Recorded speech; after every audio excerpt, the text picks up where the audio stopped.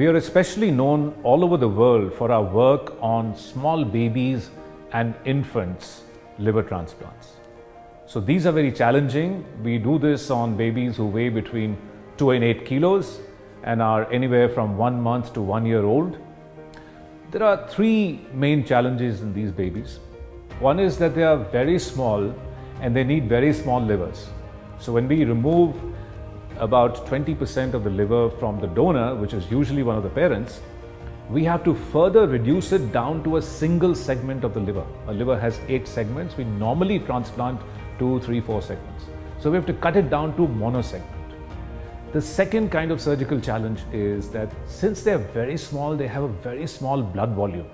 So even a bleeding of like 20 or 30 mils is a lot of bleeding, so we have to do bloodless surgery. And the third challenge is small blood vessels.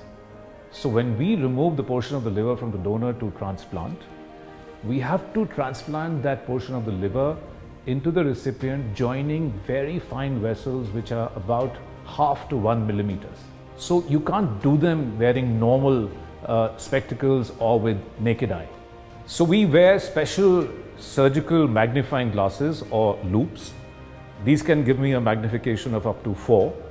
And for higher magnification for very small blood vessels, we use the operating microscope. There is a myth which we bursted. People always used to say that liver transplants are not successful in less than 10 kgs. And 37% of our transplants we've actually done in small babies less than 10 kgs with an mean of around 5 to 7 kgs. So yes, there are a lot of challenges involved in it, and once again you need a very strong team. So the challenges start right from intraoperative surgical issues and post-operative. You have a very narrow margin of safety. You have to monitor the child like a hawk.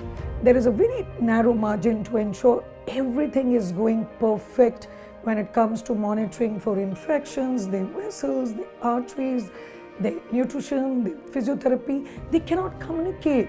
So that is another thing that you're stuck with, so that the doctor has to be smart to understand what the child is trying to say.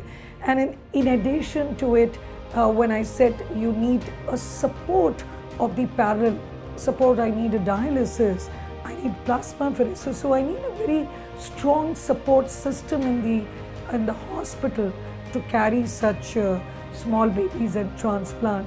And I would truly want to pat my team for doing a commendable job. We've been able to successfully do over 120 small babies and infants with 97% success rate.